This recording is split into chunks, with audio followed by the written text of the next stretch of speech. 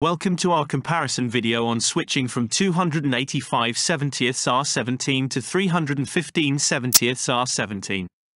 The diameter difference between these tire sizes is 5.1%, which exceeds the acceptable 3% range.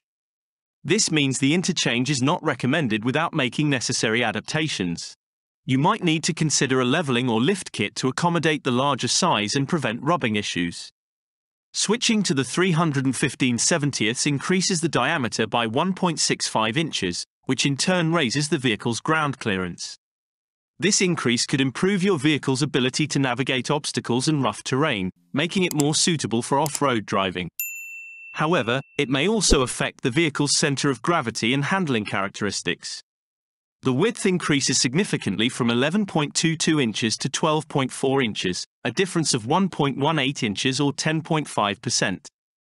This wider contact patch could provide better traction and stability, especially in off-road conditions. However, it may also increase rolling resistance and potentially affect fuel efficiency. The sidewall height increases by 0.83 inches or 10.5%. This larger sidewall could offer better impact absorption and a more comfortable ride on rough terrains. However, it might also lead to slightly less responsive handling on paved roads.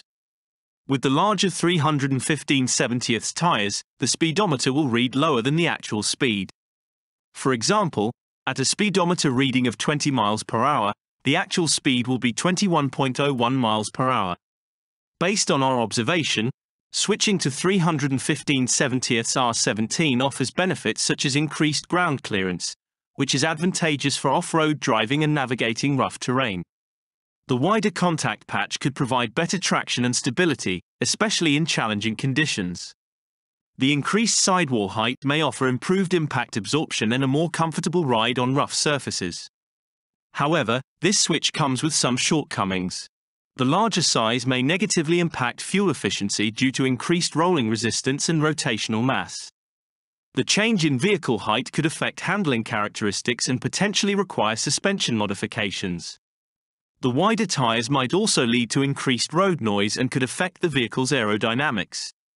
Lastly, the speedometer inaccuracy could lead to unintentional speeding if not accounted for.